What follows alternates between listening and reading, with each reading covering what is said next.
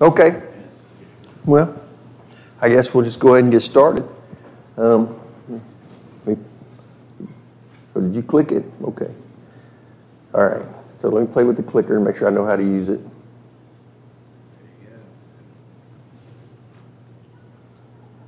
Okay. All right. I think I can work that. So before I get started, won't y'all join me in a word of prayer real quick? Thank you, Father, for safeguarding our souls and vouchsafing our hope for eternal life.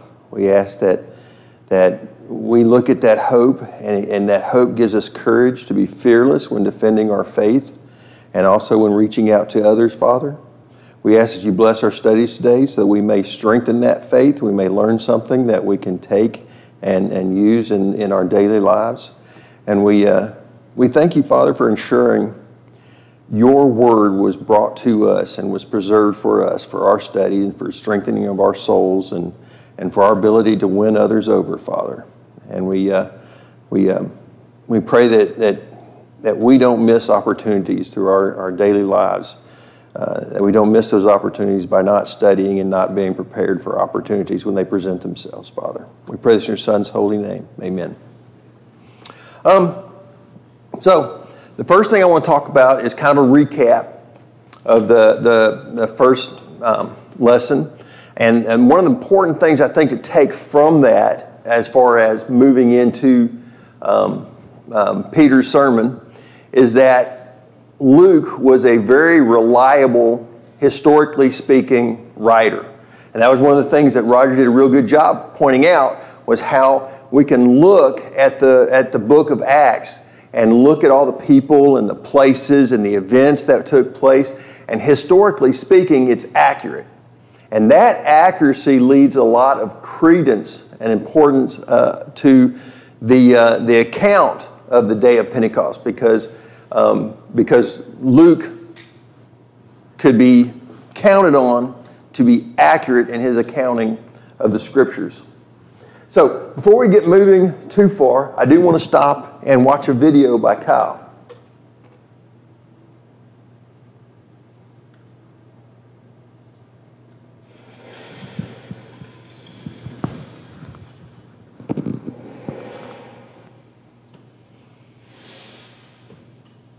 In 2008, Michael Phelps made history. He was in Beijing at the Olympics, and he won 8 gold medals, which is the most that any person has ever won in a single Olympics. Now, how did he do that? Well, he was in the right place at the right time. He simply swam faster than anybody else in the races where he was. Yeah, that's profound, isn't it? Thank you, Kyle. That's how you win an Olympic gold medal. You just swim faster than anybody else. You know, if I was in the Beijing Olympics in 2008, I would have been in the right place, and I would have been there at the right time, but you think I would have won any Olympic gold medals? No, I certainly wouldn't have. So what's the difference? How is it that Michael Phelps wins and I don't? Well, he swims faster than me. You know, well, there's a reason he swims faster than me. There's a reason he swims faster than you. There's a reason he swims faster than basically anybody in the world, at least in 2008 and several races in 2016. Why is that? Well, because Michael Phelps was prepared. Let me tell you what I mean by being prepared. In the years that he won, well, he had been swimming since the time he was 7 years old. In fact, there's a piece of paper that he had written on when he was 7. And one of his goals at the age of 7 was to win an Olympic gold medal. You see, he had been preparing for this for his whole life. In an interview about the 2008 Olympics in Beijing, they asked him and his coach how many days he took off for training prior to the Olympics. Do you know how many days he took off prior to the Olympics?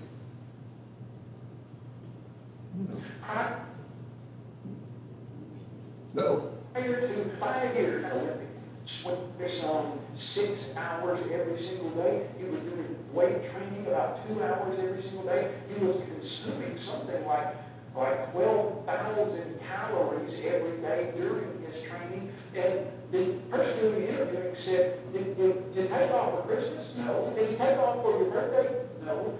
5 years of training, and he never took off a single day. That's why in 2008, when he showed up at the Olympics, he could win 8 gold medals because he was prepared. Well, now we look back to the story of Peter.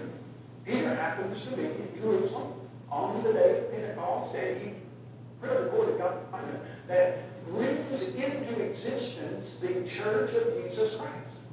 Well, how is it that when he preaches this message, 3,000 people respond, are baptized into Christ, and the Bible says that the Lord adds them to the church? How is it that Peter was so very successful? The simple fact of the matter is, Peter was prepared. You see, it wasn't that he was accidentally in the right place at the right time. Many other people could have been there, but they wouldn't have been able to preach this message. Why was it that Peter was so successful? Well, there are several reasons. Number one, he was in the right place. Well, why is that significant? You know, Peter could have been anywhere else. After the death of Jesus Christ, and he rose from the grave, but Peter and the other apostles, many of them, didn't know what was going to happen. And so they decided they were just going to go back to their old job of fishing. And I don't know if you remember the story, but Peter and several of the other apostles went fishing, and they were in that fishing boat, and they pulled up a large number of fish and realized that Jesus Christ was on the beach. And when they got there, Jesus was preparing a meal for them, basically breakfast. And Peter realized, okay, this is the resurrected Lord. Jesus explained to them that he wanted to remain. Peter wasn't good at waiting, was he? He had disobeyed God and Christ many times. And what I mean by that is, when they went into the Garden of Gethsemane, and Jesus told him to wait here and pray because very profound things were going to happen, Peter fell asleep. Peter many times was not prepared to help in a situation, but this time, on the day of Pentecost, Peter did exactly what Jesus said, and he waited there in Jerusalem, and he was Uh-oh. Are we stopped?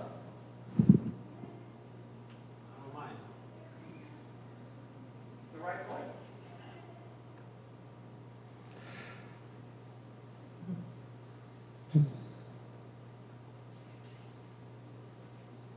I'll tell you what, go ahead and cut. Because I think we got the main points he was trying to make, which are relevant to what I'm going to be talking about today, which is being in the right place in the right time and being prepared. And I don't know if you caught it or not, but when he said, how many days do you take off? And he kind of skipped over that part. But the answer is 0. He took 0 days off. He was completely committed to his goal of getting of earning an Olympic gold medal. And since he was 7 years old, and doesn't mean from 7 until then, he never took a day off. But for that 5 years leading up to the Olympics, he never took a day off. And that type of commitment is kind of what we need to do, I think, if we're going to be able to reach others. And anyway, let me get back into this. So Peter was ready, and let me back up a little bit. And one of the things that Kyle was talking about, being in the right place, a lot of times because we're spatially oriented, we think about being at the right physical place. And I think that one of the more important things is actually to be in the right spiritual place. And because you can't always be in the right physical place, but you can always be in the right spiritual place. So if you don't mind, I'm going to look at Ephesians chapter 6. Ephesians chapter 6.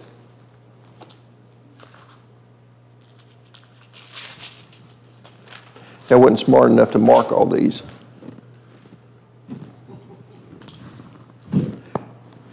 Verses 10 through 20. And it's a little bit of a long reading, so stay with me. Finally, my brethren, be strong in the Lord and in the power of his might. Put on the whole armor of God, that you may be able to stand against the wiles of the devil. For we do not wrestle against flesh and faith, but against principalities, against powers, against the rulers of the darkness of this age, against spiritual hosts of wickedness in the heavenly places. Therefore, take up the whole armor of God, that you may be able to withstand in the evil day, and having done all, to stand.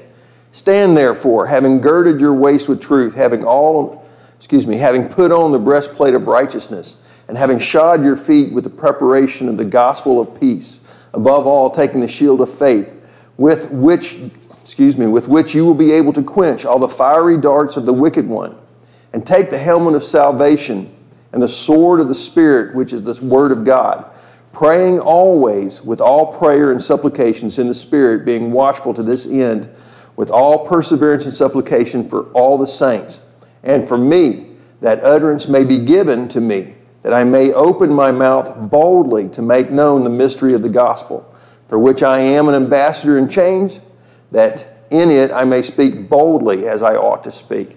So I find comfort and encouragement in knowing that even Paul felt like he needed people to pray for him, to be bold and to have courage.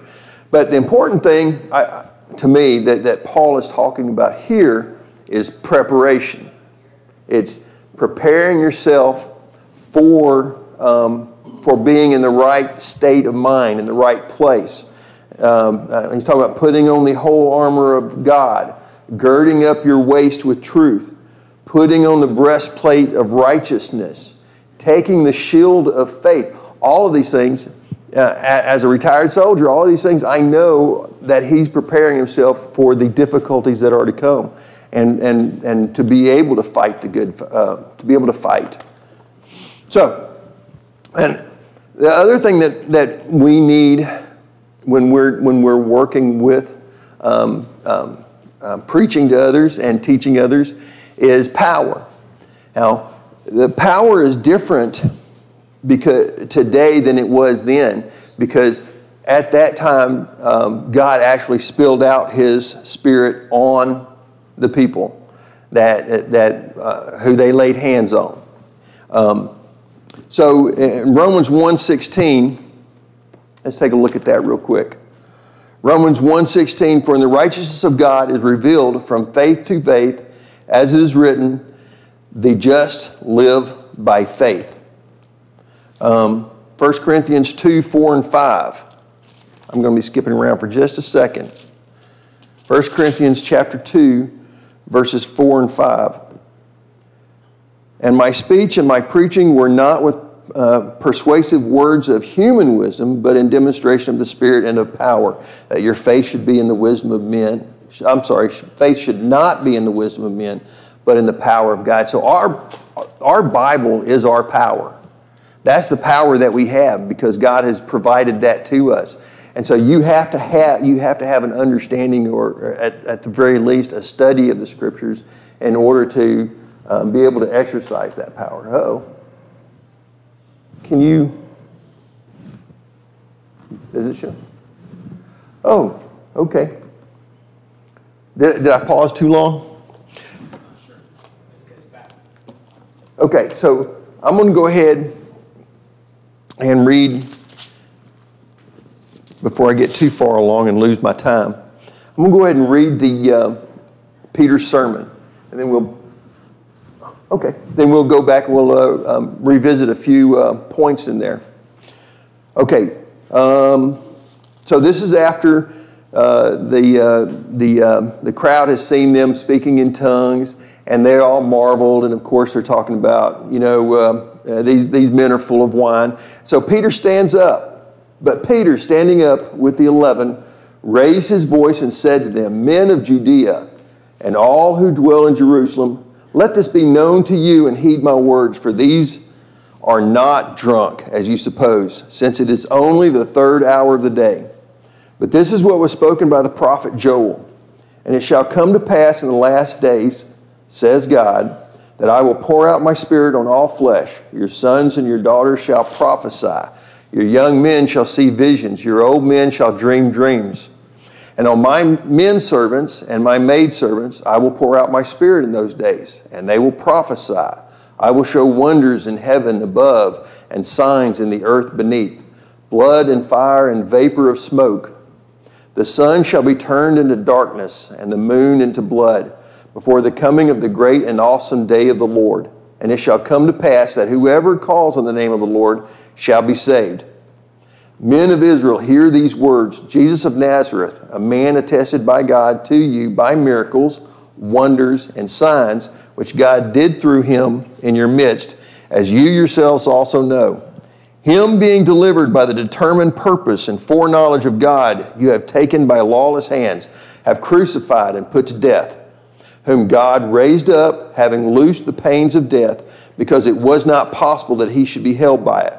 For David says concerning him, I foresaw the Lord always before my face. For he is at my right hand, that I may not be shaken. Therefore my heart rejoiced, and my tongue was glad. Moreover, my flesh also will rest in hope.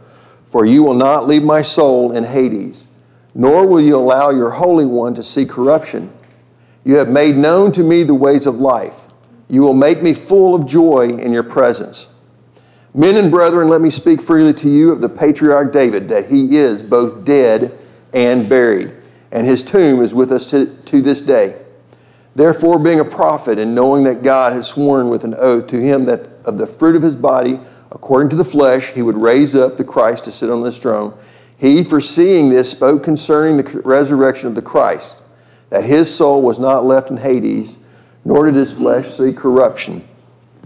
This Jesus God has raised up, of which we are all witness. Therefore, being exalted to the right hand of God, and having received from the Father the promise of the Holy Spirit, he poured out this which you now see and hear. For David did not ascend into the heavens, but he says himself, the Lord said to my Lord, sit at my right hand, till I make your enemies your footstool. Therefore let all the house of Israel know assuredly that God has made this Jesus whom you crucified, both Lord and Christ. And skip down to verse 40. And with many other words he testified and exhorted them, saying, be saved from this perverse generation. Okay, so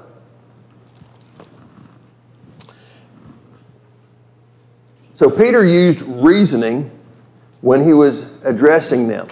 So one of the things that he said when he was addressing them was that it was the third hour of the day. Now, I didn't know this at the time, or I didn't know this till recently, but the Jews start their day at 06 in the morning as far as the hours of the day. So this was about 9 o'clock in the morning, and let's be honest. In today's society, if somebody says that they were drinking at 9 o'clock in the morning, a lot of people would not be surprised. But at that time, especially since these were, what's the word that they were looking at? I apologize. These were not just the average people of the time. These were Jews who were believers, and these were people who were more or less devout, at least in the Jewish faith. I say more or less devout because, of course, some of them may have been involved with or been there at the hanging of Jesus. May have even been some of the ones yelling, crucify him, crucify him. But the point is that he used logic when he was talking about that at the time of day. Let me go on. So the nature of the power on display. So when he was talking about the nature of the power, when they're talking about it, apologize. The point is that they were not gibbering. They were speaking in tongues. And no amount of drink, now it may help you, I shouldn't say help, it may make you speak gibberish, but no amount of drinking is going to help you to speak in other languages. Does that make sense? So that's one of the main points that were brought out. The time of day, which we've already discussed, and then the prophecy of Joel. Now, one of the things that I used to struggle with is that I read that and I didn't understand why it wasn't all of that happening right at that time. Now, so it's very important when you read that it does say in the last days. And that last days actually refers to the period after the resurrection of Christ, right? The establishment of the kingdom on earth, but before the second coming of Christ, before he comes back and returns for final judgment. So we are in the last days. But these prophecies that Joel is talking about, was talking about the wonders, the miracles that were being performed, the people who were prophesying. So 1 Corinthians, I want to look at 1 Corinthians chapter 14, talking about prophesying. That was evident in the early church.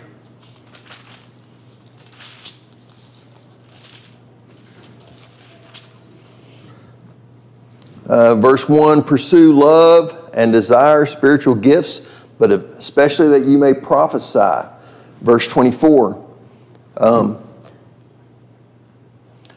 but if all prophesy and an unbeliever or an uninformed person comes in, he is convinced by all. He is convicted by all. Verse 31, for you can all prophesy one by one, that all may learn and all may be encouraged. And again in verse 39, therefore, brethren, desire earnestly to prophesy and do not forbid to speak with tongues. So prophesying was definitely something that went on in the early church as it was predicted by Joel. And the point of that is that it's not something that happened only at that time, but it went on during the early church.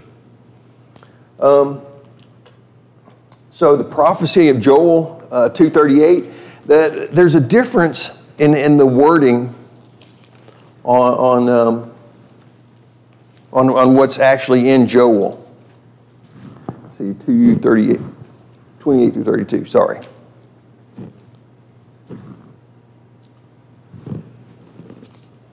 Oh, helps if you start in the right book. All right, sorry about that. I was like, I only see 20 verses. Okay, and it shall come to pass afterward. So that's the part I wanted to stop on, is just the word afterward. But it's commonly understood that where he's saying afterward, that's also talking about that time after or in the last days. I may come back to that in a little bit. Okay. So I'm just going to move through these pretty quickly. I will pour out of my spirit on all flesh. So of course, when he's talking about that, he's not talking about everybody on the planet.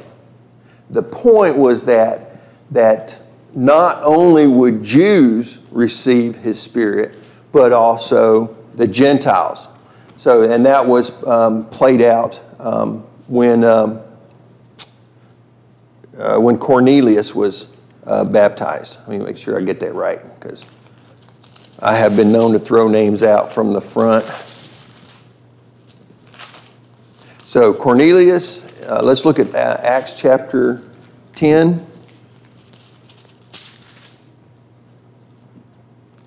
Verse 3, about the 9th hour of the day, he was clearly in a vision, an angel of God coming in and saying to Cornelius.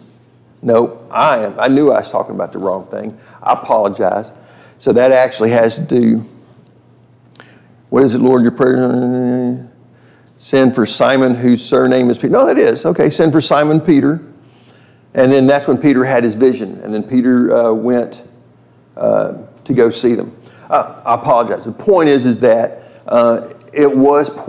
he poured his spirit out to all flesh, meaning to Gentiles as well as to the Jews. Sons and daughters shall prophesy. So Philip had 4 daughters. That just so you know that they specifically mentioned in Acts 21, verse 9.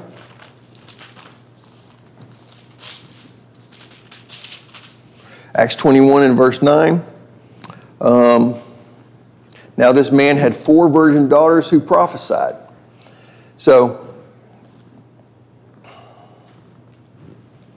right, Philip, okay, the evangelist, okay. So he did have daughters that evangelized. I think it'd be silly to assume that these were the only daughters that evangelized. But the point is that was all part of that prophecy in Joel.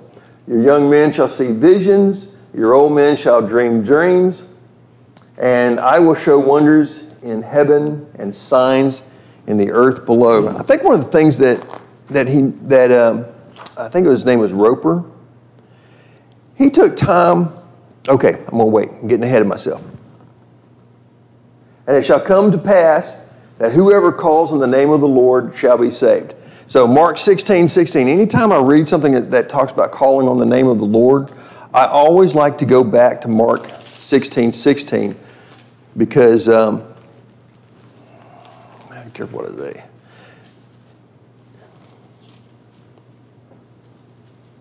(16:16) Go into he who believes and is baptized will be saved, but he who does not believe will be condemned. So, calling on the name of the Lord, right? The Jews would have understood this a lot differently than we do because they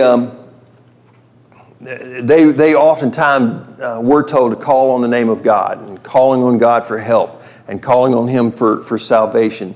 So for them, it wasn't that unusual of a saying, but they understood that it means more than just saying, save me. It has to do with obedience. Yes? But a good one, I think, to go along with this is Acts 22, verse 16, where Paul is recounting his own conversion.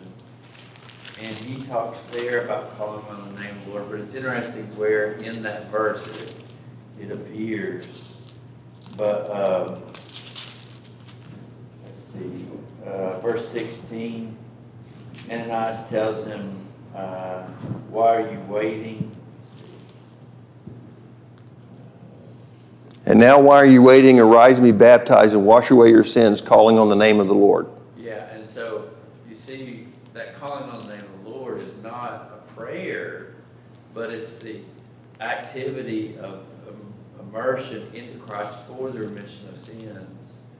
That's just what you're talking about in Mark 16:16.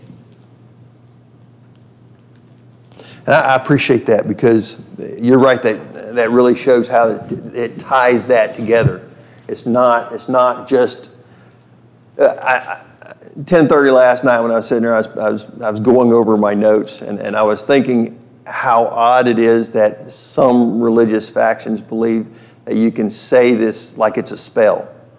And it somehow obligates God, like He's a spirit, just a spirit that has to do what you've asked Him for now because you said the right words. And it doesn't work like that. It doesn't work like that. But I didn't want to make this about that. But it's a good point, and I think it's an important point to remember that there's a lot more to calling on the name of the Lord than just going through words. Peter used revelation when he was making his case to these gentlemen. And I think that one of the important things is that he was going somewhere with all of this. He wasn't just defending themselves. He was actually going somewhere with all of this. And it becomes more evident when he starts talking about I think he's lying. I keep forgetting my watch is off. So, I need to move. Okay. So the miracles of Jesus, the people who were there, a lot of them either will have heard about it or will have seen everything that Jesus, or many of the things and signs and wonders that Jesus had performed. Now, one of the things I was reading from Mr. Roper, is it David Roper?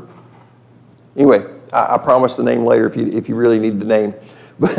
But in his commentary, he's talking about the difference between the terms miracles, wonders, and signs. So miracle is what was done. In other words, it's something that happened that's not explainable by natural science and natural explanations. The term wonder refers to the effect of a miracle that it had on people. So people were in wonder. Now the term sign refers to the purpose of the miracle. So that's why when Peter was talking about that, those were important for them to hear that it wasn't just something that was amazing, but these were signs to show who Jesus was and to show that he was the Christ. Uh-oh. There we go. So the crucifixion of Jesus. Now, the law of Moses said in Deuteronomy, as Paul quotes this in Galatians, "Cursed is everyone who hangs on a tree."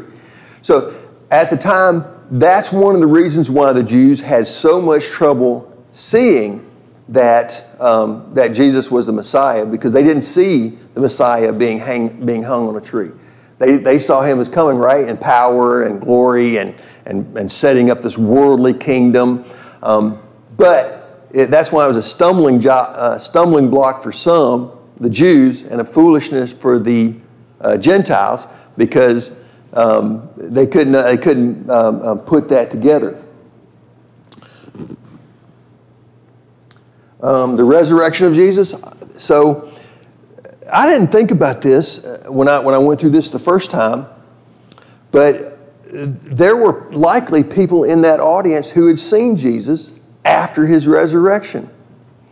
Because I lost my scripture, but there were like 500 people who saw him. 1 Corinthians 15:5. A little birdie just told me. Yeah, Michelle's surprised I heard that without my hearing aids. So I'm going to go ahead and go there real quick.